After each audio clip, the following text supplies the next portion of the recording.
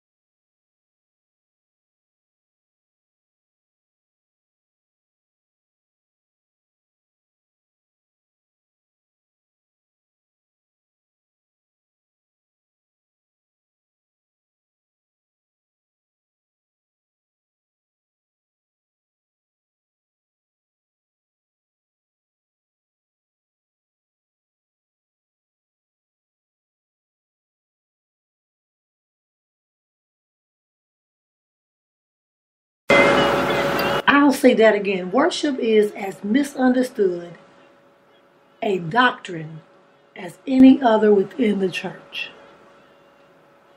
And why I say that is because in the church, in the body of Jesus Christ, people have a tendency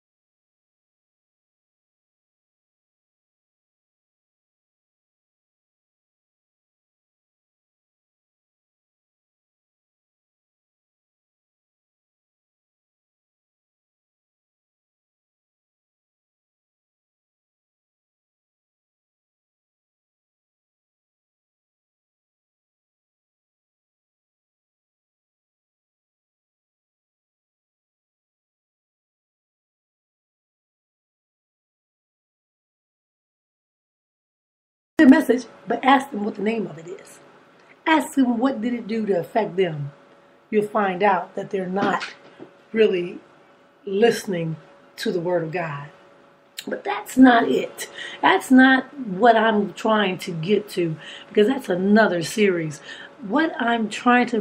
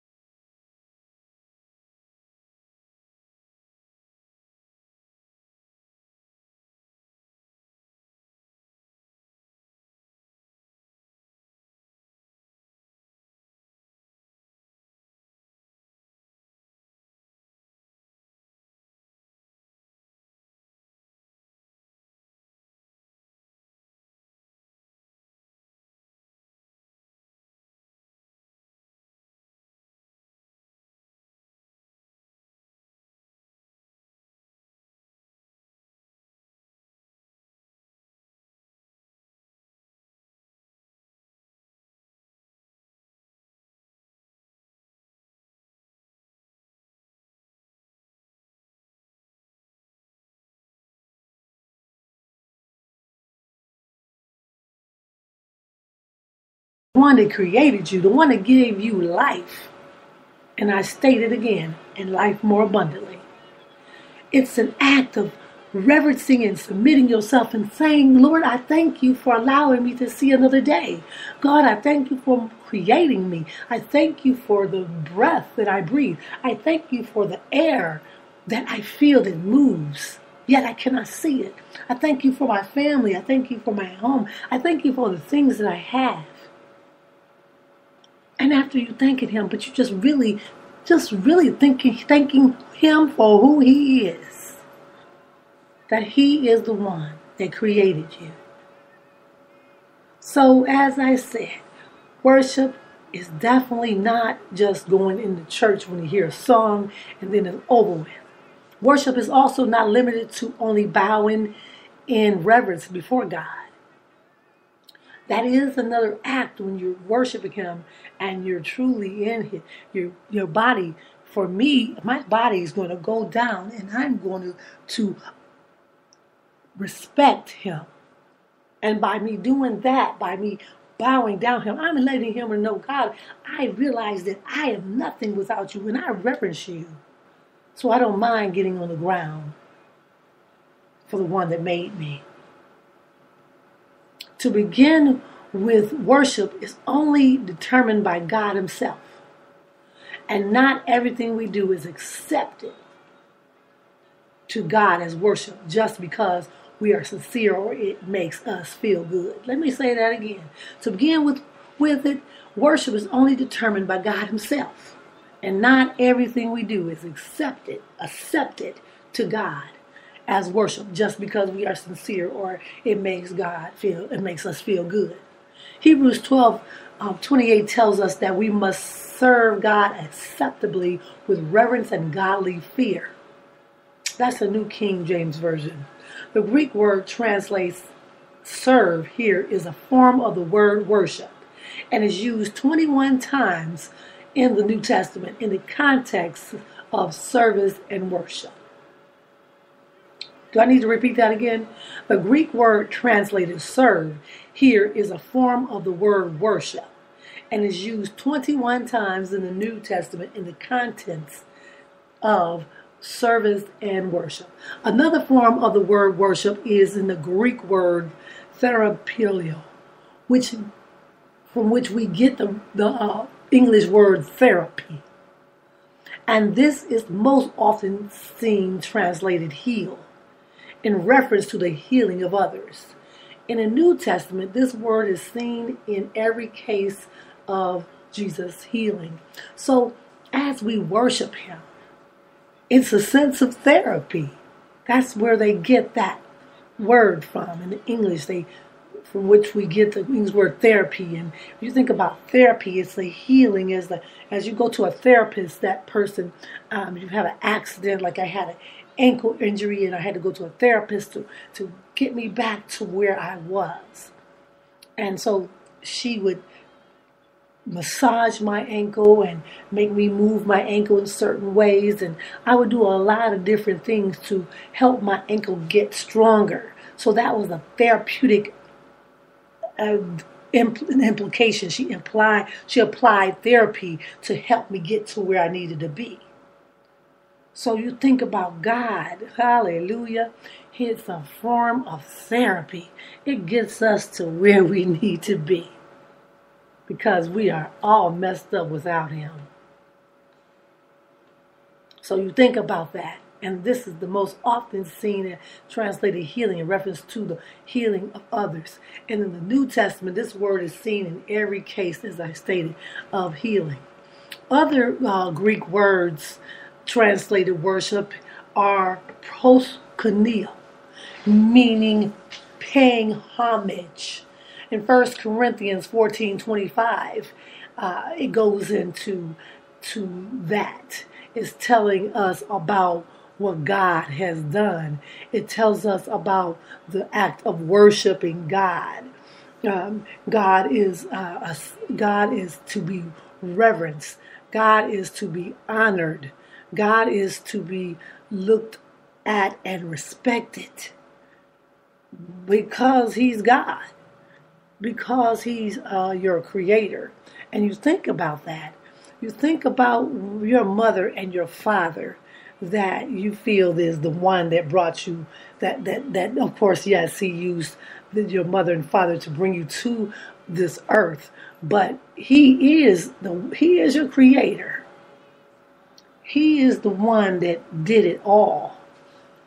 And your mother and your father, in most cases, you respect them, you honor them, you love them because of who they are and what they've done for you, all that good stuff. But when you look at what God has done, when you look at how great he was to even make you, wow, it's just an awesome thing. So I want to go into 1 Corinthians 14, and I'll go to verse 25. And if you look at the caption over that chapter, it's in a New International Version. It talks about worship. I'm going to start from the beginning. Follow the way of love and eagerly desire gifts of the Spirit, especially prophecy. For anyone who speaks in a tongue does not speak to people but to God. Indeed, but no one understands them. They utter mysteries by the Spirit. But the one who prophesies speaks to people for their strengthening, encouraging, and comfort. Anyone who speaks in tongues edifies themselves, but the one who prophesies edifies the church. I would like every one of you to speak in tongues, but I would rather have you prophesy.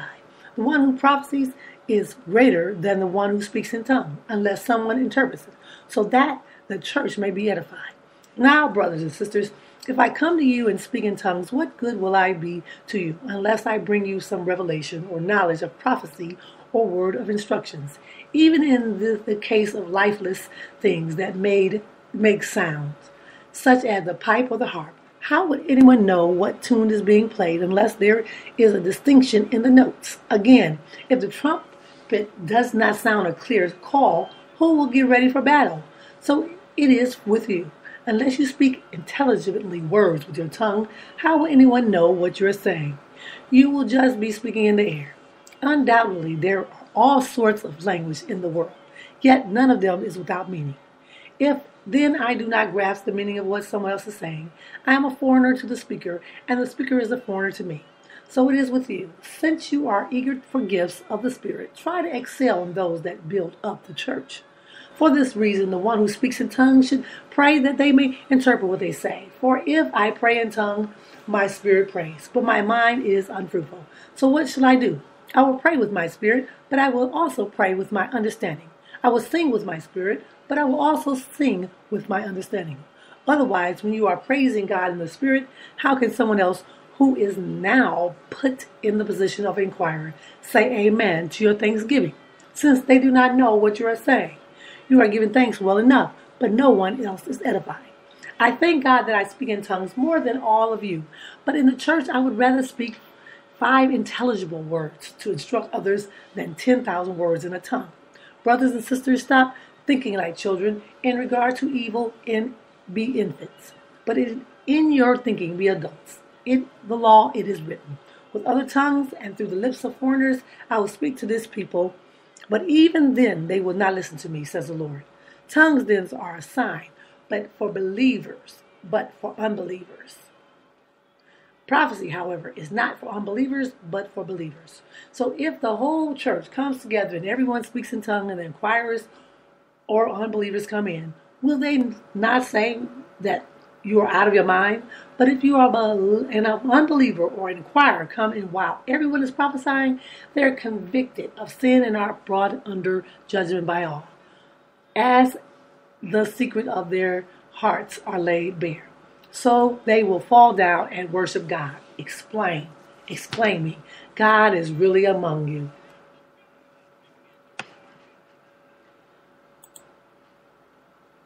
Now, I know I went deep into the tongues and things like that, but he's talking about that to say, so they fall down and worship God. That's deep. That's the act that I was talking about. It's very important that we show that worship. to God. And as I was reading that, I would say that's the paying the homage. And there is also a word called esbazumia, meaning to render religious honor in Romans 1:25, and the word sembomia, meaning to reverence or adore God. We must adore Him. We must honor Him. We must respect Him. And unless you have a relationship with Him, really, truthfully, you don't know how to do all those things. You have to have a good, serious relationship with God. You must love Him with your whole heart, mind, and soul. And then you can pay homage to Him. Other than that, you're supposed to be like everybody else that says, oh yeah, I'm a Christian, I'm a Christian, I'm a Christian. But guess what? You're doing everything under the sun, and you're not bowing down, and you're not reverencing Him, period. Now, when I was about to read Romans 1:25, it says they exchanged the truth about God for a lie and worshiped and served created things rather than the Creator, who is forever praising. Amen. See, we must worship Him, but those that don't have a relationship, they're going to worship and serve the created things rather than the Creator.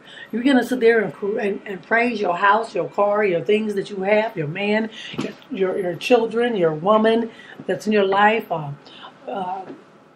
whatever it is, you're going to give that homage, but you're serving the created things instead of the Creator. And God is not for that. God does not accept that. That does not do nothing for Him. He made everything. and it's a blessing to have things, but we must prioritize things. We must put things in proper perspective. Now, the book of Acts in 16, verse 14, it goes into more about worship. And it says, on the Sabbath day, we went outside of the city to the rivers, where we expected to find a place of prayer. We sat down and began to speak to the women who had gathered there. One of these listening was a woman from the city of Thyatira named Lydia, a dealer in purple cloth. She was a worshiper of God. The Lord opened her heart to respond to Paul's message. When she and the members of her household were baptized, she invited us to her home. If you consider me a believer in the Lord, she said, come and stay at my house, and she persuaded them. Now, let's go to where she was a worshiper of God. She worshiped God. God wants us to worship Him, truly worship Him. And that's in the book of Acts. And then we go, as we see that same word used by Jesus to describe the vain, hypocritical worship of God. If you go into the book of Matthew, chapter 15, and in the verse 9, it will tell you about that. These people, I'll go to 8. These people honor me with their lips, but their hearts are far from me. They worship me in vain. Their teaching are merely human rules. Wow. That's taking you there. That's telling you some stuff. God is saying that He does not care if you sit there. If it's not in your heart, just like these people, they honor me with their lips, but their hearts are far from me. How many times do you know somebody always talk about God and all that? But it's a lip service. But their lifestyle says something totally different. Well, these people honor me with their lips, but their hearts are far from me, is what the word says, and they worship me in vain. Their teachings are merely human rules. Come on, think about it. How many times have we done that? When I say we're talking about me too. The word of God is like a two-edged sword. It cuts you and me. So it hit me just as well. And that's when I had to use that. And I realized that I was doing lip service, and it was far from my heart. I was just doing the act of Christianity.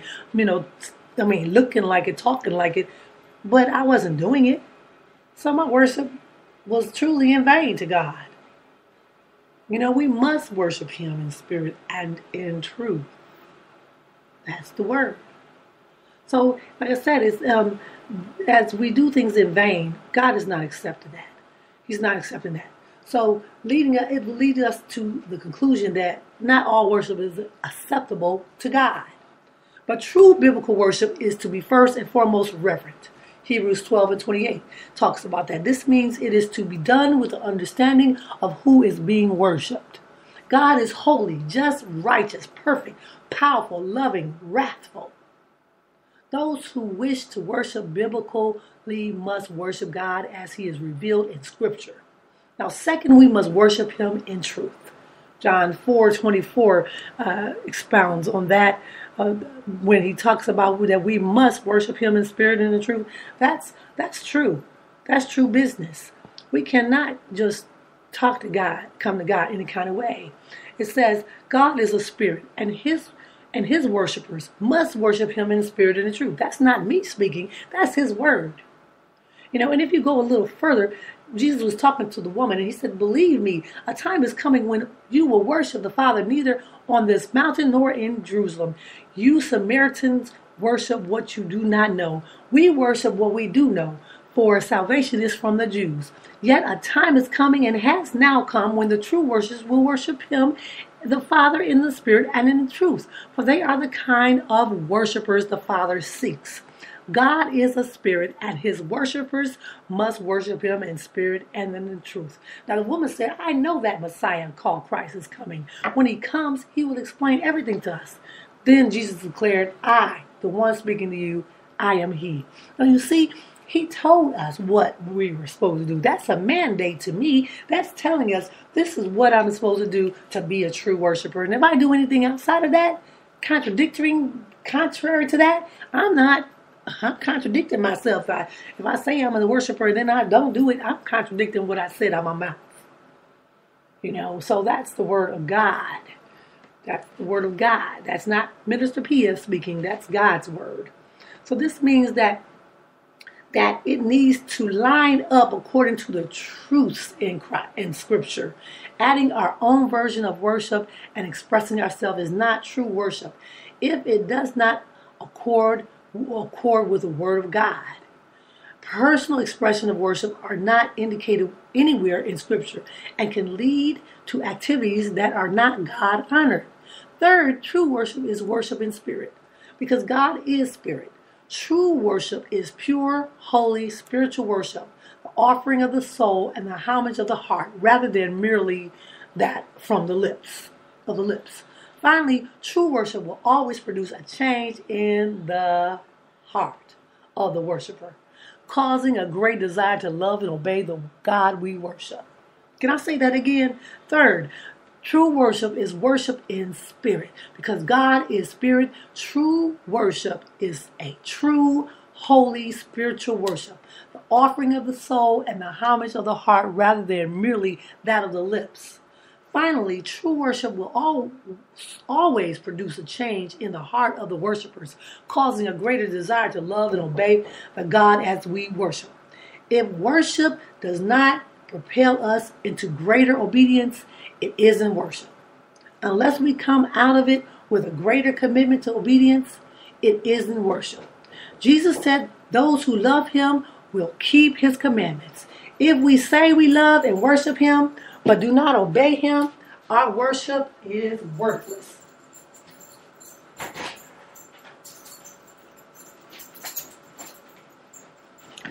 Now, true biblical worship of the one true and living God is to be a lifestyle, not a moment in time. Now, 1 Corinthians 10:31 talks about that. Just as they will be in eternity, our lives now are to be lives of total worship of God. When we eat, sleep, work, serve, and live from sun up to sundown, all that we do is to be in a spirit of worship of God. We are not to offer temporary, experience-oriented worship only on Sunday and then lead a circular life in the rest of the week.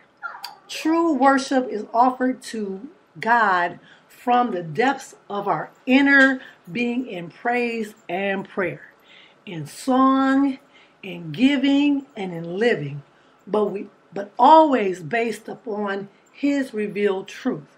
So you see, we can sit there and say that we're true worshipers, but if we're worshiping God and then in church and what have you, and then and that's what's happening, and then the next day, all of a sudden, we're not living our lives according to God's word, and the next day we're doing back to our regular circular stuff, then truly, are you really worshiping God?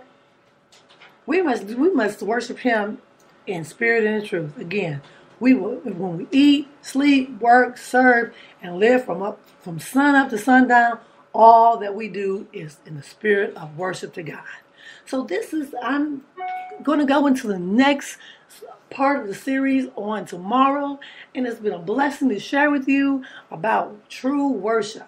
And as I stated before, we have to get into the place that we do what God says. No longer do we do it our way. No, even I'm not hating, but then again, you might say I am. I would just say that with the preachers that's not preaching what they should preach from the pulpit and say what they need to say and teach what they need to teach, well, it has to start from the house, right there in the pulpit, and it goes out. So the pastor needs to start worshiping God, and then he can teach his people. Well, God, or hers, I'm not partial.